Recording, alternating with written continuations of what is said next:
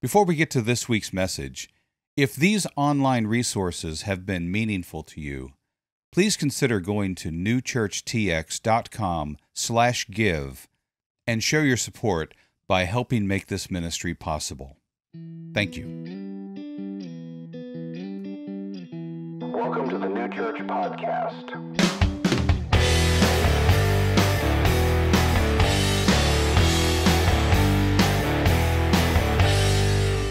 Coming up on 3 years in February. 3 years. Yeah, we're starting to get a little more independent, more responsive to the other kids, learning how to develop friendships, starting to lose our baby fat, maybe even learning how to share our toys. See, 3-year-old New Church, that's definitely not a toddler anymore. You know, when we started off, we started with a few things in mind. We wanted to be a church for people who aren't currently part of a church, either because they didn't grow up going, like me, or maybe they've been hurt by church people in the past, also like me. But from the beginning, we've tried to design New Church to be a place that's welcoming and not too strange for people who are just walking into a Christian worship service for the first time, which is a constantly moving target, you know? But it remains a goal nonetheless. Because we want to be a church where you don't have to leave your brain or your sense of humor or your sense of justice and mercy. We don't want to be a church where you have to leave those things at the door before you walk in, you know? We don't want to be a church that comes off as phony. We're not trying to sell Jesus with fake plastic smiles. We're not trying to scare people into buying pearly gate timeshares, like treating the gospel as some kind of fire insurance policy for the afterlife. See, we think people are actually looking for something real, looking for something that offers solid meaning and purpose for their life. Because this world seems like a pretty bleak, empty place sometimes, doesn't it? Everywhere you look, there's chaos and pain and hatred.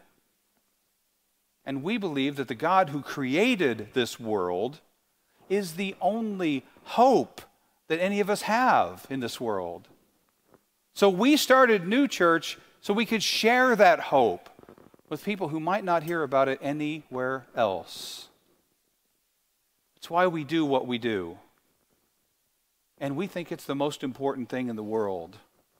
This community where we gather to meet with each other and to meet with God. This place where we worship God and love people. Which is something that we say all the time around here, isn't it? Worship God, love people. What does that even mean? That's what I'm going to talk about today. The mission of New Church is to worship God and love people. See, we think this is supposed to be the basic meaning, the basic purpose for all of our lives. It's supposed to be the center of everything.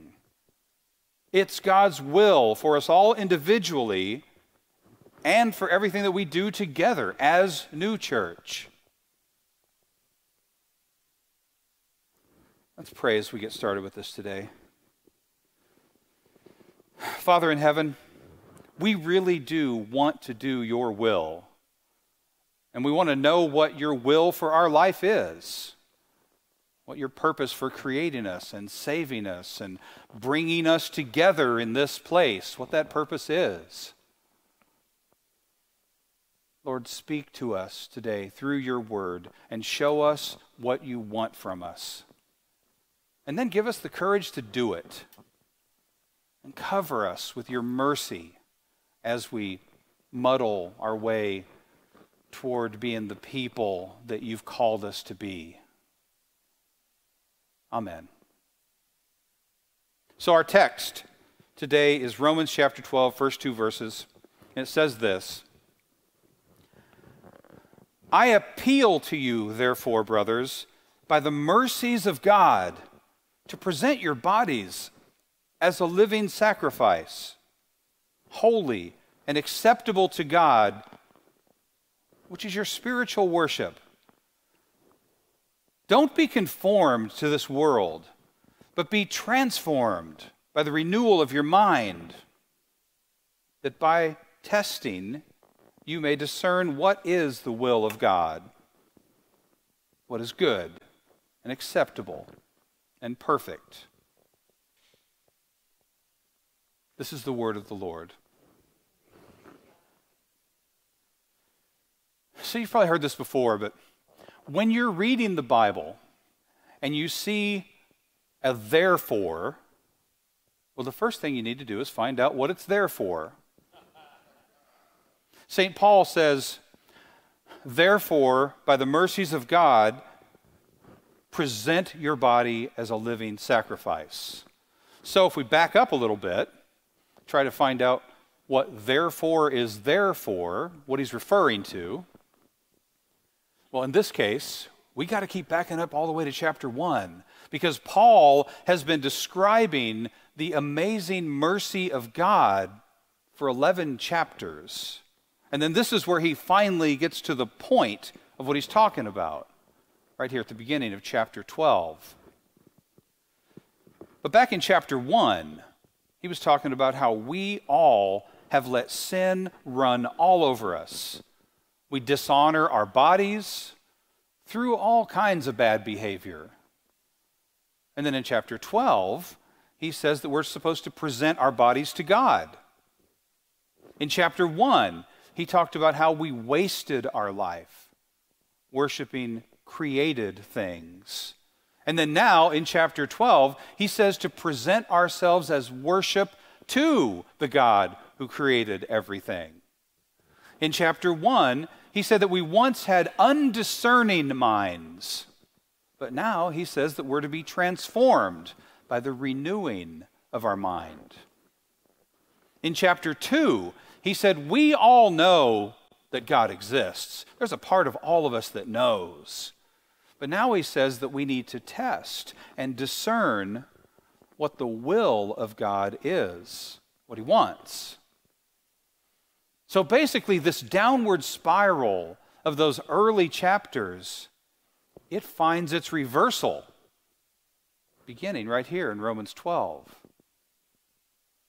Therefore, everything flows from God's mercy. Therefore, because he is merciful to us, we're to present ourselves as a living sacrifice.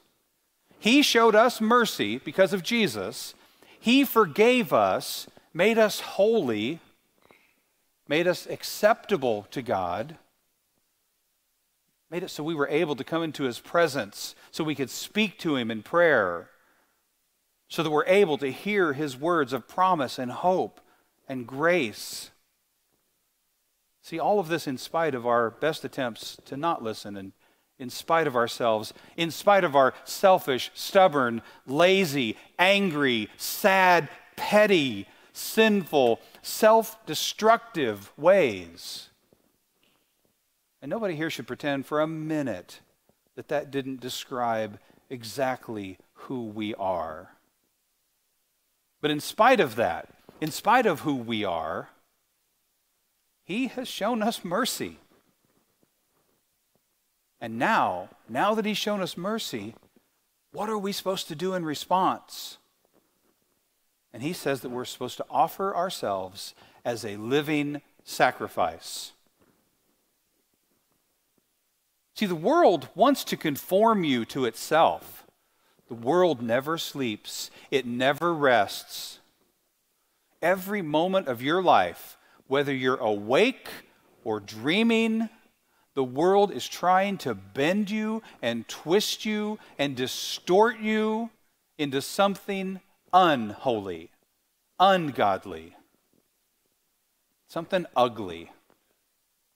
That's why we're constantly tempted to be the worst version of ourselves, saying mean stuff, withholding kindness from people, defining ourselves by our pet sins, neglecting prayer, refusing to read God's word, skipping church half the time, wasting our time on distractions, and jumping with both feet into the outrage culture and just hating our enemies.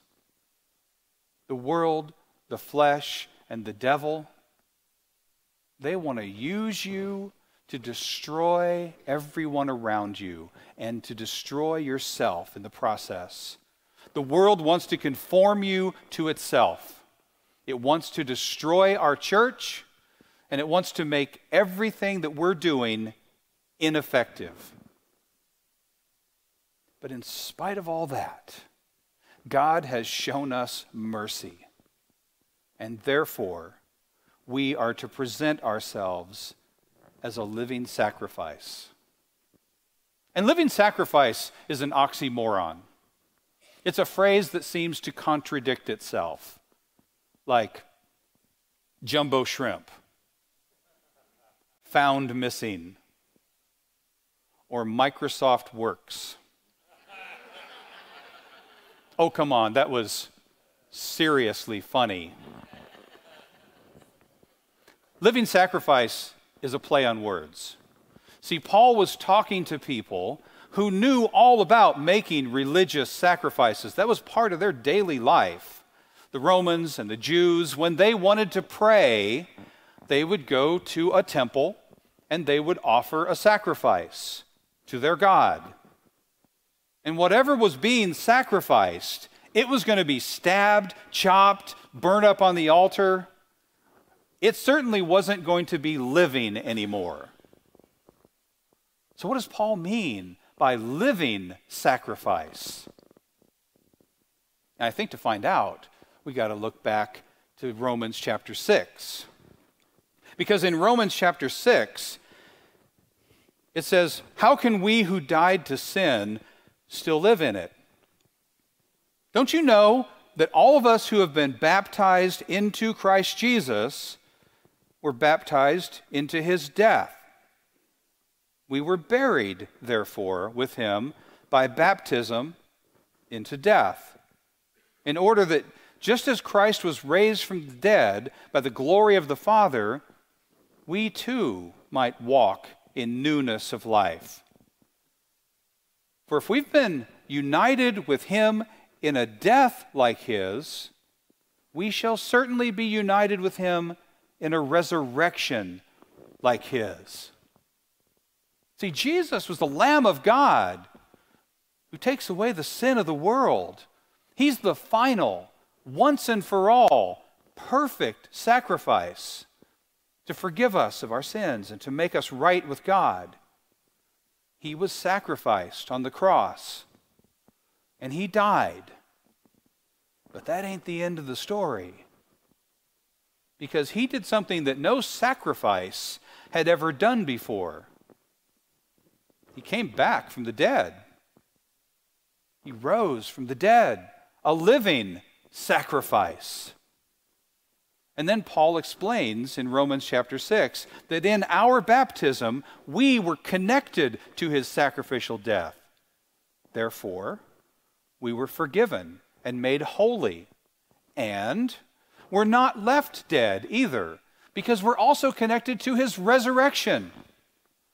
So we become living sacrifices because we're connected to Jesus. So we've been shown God's mercy. Mercy has been applied to us because we're connected to Jesus. So now what? What do we do now? It's kind of like God sent us a gift card in the mail.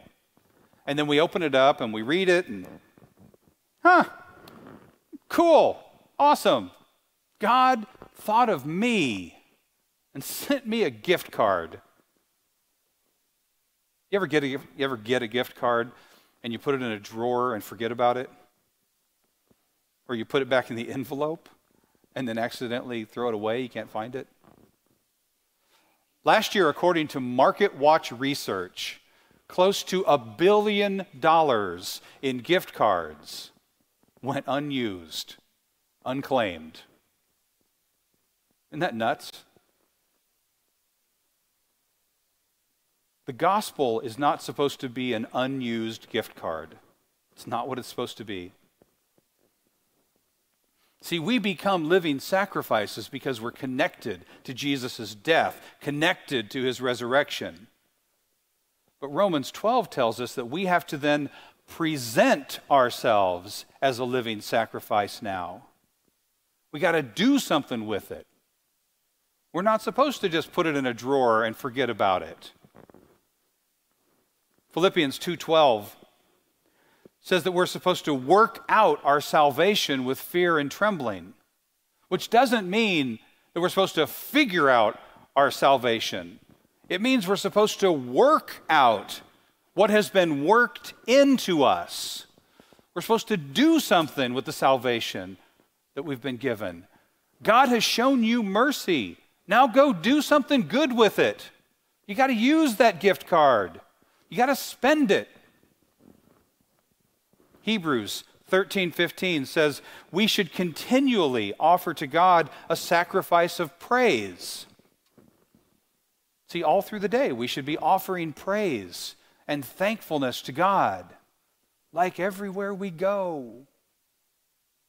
That's the worship God part. And in Philippians 2:17, it says our faithful service, well, that's like an offering to God. And faithful service to God means serving other people faithfully. That's the loving people part.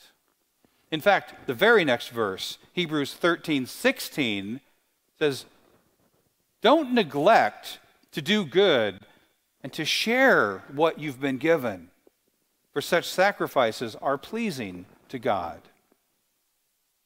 Worship God, love people.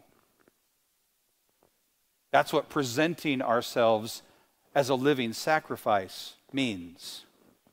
That's what worshiping God means.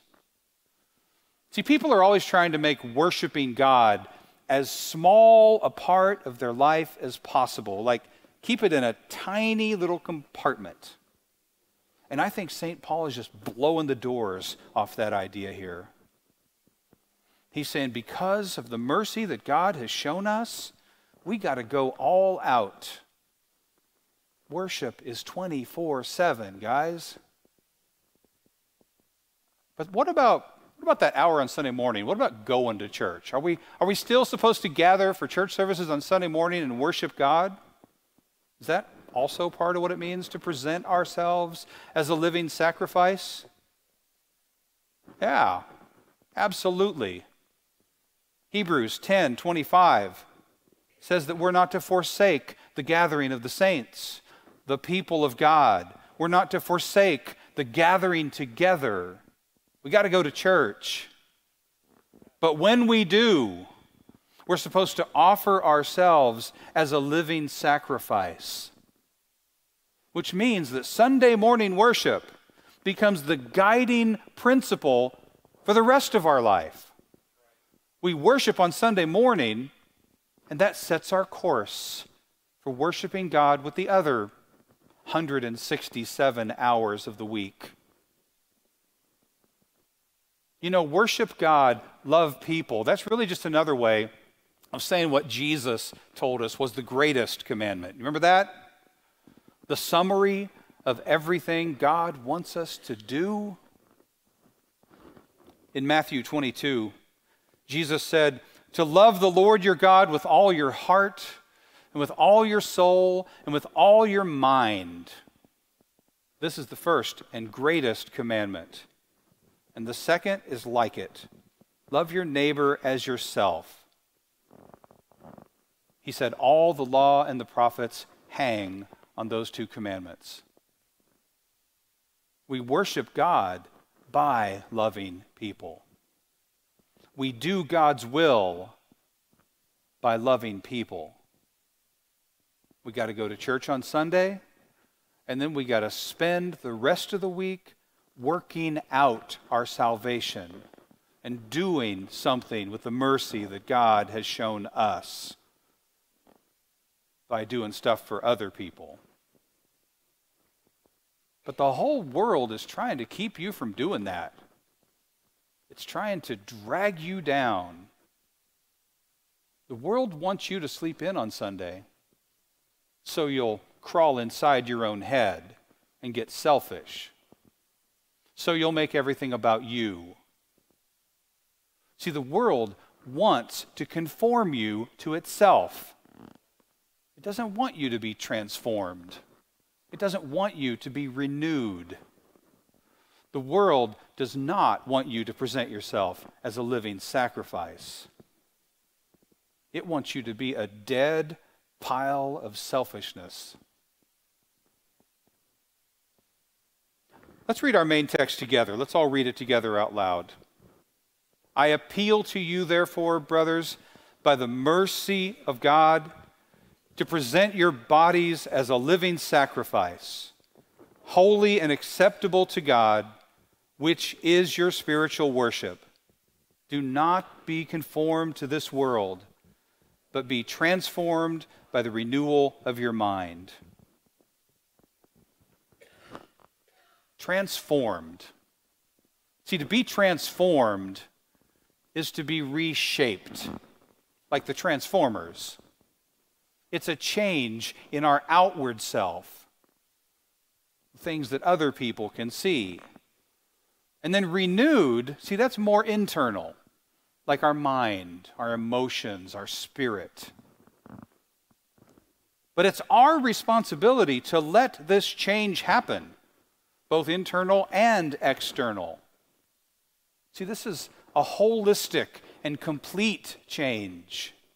Like Jesus said, heart, soul, mind, strength, every part of us. See, the thing that happens when God saves us, and you can pick the word of your choice here, redeems us, born again, baptized, given new life, forgiven, shown mercy, all these words, they all basically mean the same thing. They mean that God has saved you by grace through faith in Jesus. He's the one who did it. He chooses you. He seeks you.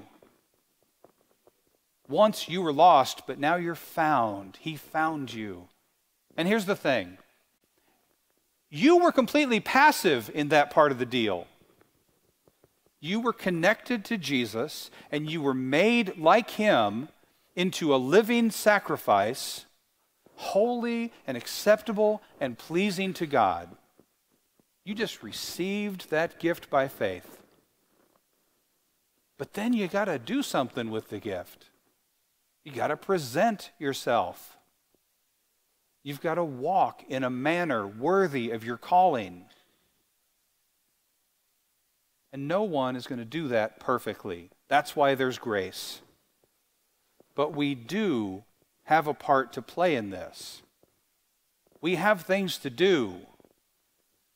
We got to start walking by faith.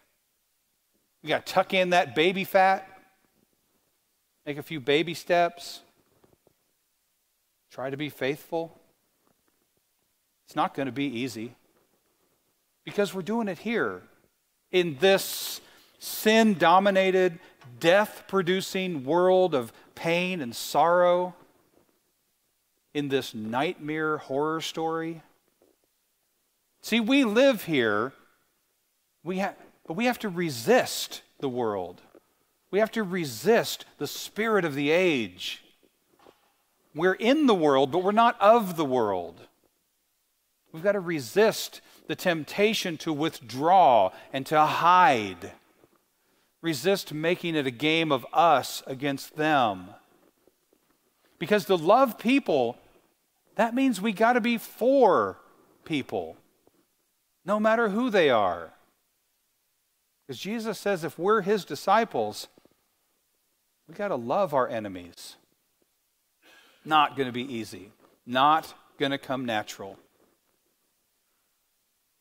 The world wants to conform you to itself. It wants you to fail. It wants you to die and stay dead. But that's not what Jesus wants for you. He gave his life so that you can live, so that you can have hope, so that you can have meaning and purpose. See, this is God's will for your life. That you would worship him, that you would love people. So that's what New Church is all about. That's what we think life is all about. Presenting ourselves as a living sacrifice. Every part of our life. Not going to be easy. Every day we're going to have to die to ourselves and rise to Christ again. And if we call New Church home, guys, it means some other things too.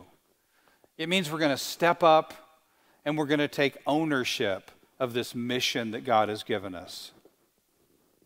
We're not going to take this place for granted. We're not going to grumble. This isn't just the place where we hang out with our friends and get spiritually fed each week. We're not babies anymore. We've got to find our place to serve. We've got to be generous. We've got to pray for the mission of New Church every day. It means we're going to show up on Sunday mornings to give thanks, to praise God for who he is, for everything he's done for us. We're going to continue to grow in our faith and in our knowledge and our understanding. We're going to be a living sacrifice. We're going to worship God and we're going to love people with all our heart, soul, mind, and strength. We're going to forgive each other, just like God has forgiven us and shown us grace and mercy. A living sacrifice, active in the life of the church, which means we're going to eat and drink with sinners. And we're going to look for opportunities to talk about the hope that Jesus has given us. And then when we see an opportunity, man, we're going to go straight to awkward. Talk about that hope. And we're going to show each other kindness and gentleness and respect. And this transformation, this renewal that we experience, man, it's going to spread into the rest of our lives. We're going to live it out in our homes, with our family, at school and at work, at the store, at the gym, even on social media. Even when we think we have the right to be right and everyone else is wrong. Because the way of a Jesus follower is to follow Jesus. You know what? He had the right to be right, and everyone else actually was wrong. But he sacrificed himself for all of us. We are going to be a living sacrifice. It's the only way life's going to have any meaning. It's the only way our life is going to have any real purpose in this world. Because Jesus is the only one who gives us something real to believe in. He's our only defense against this world that wants to conform us into its twisted, unholy hopelessness. It's only by giving our life to Jesus that our suffering and our pain means anything. His promise of new life, of resurrection, it's the only hope we have in this world, guys. So we're coming up on our 3-year anniversary in February, and we started this church with a few things in mind. Ways to worship God and to love people. And I am so grateful to have all of you to share this with, this spiritual family we have. I'm so thankful to have all of you to share this hope and this mission with. May God give us the courage to resist the world and to truly do His will as we're transformed and renewed into the people that He's called us to be.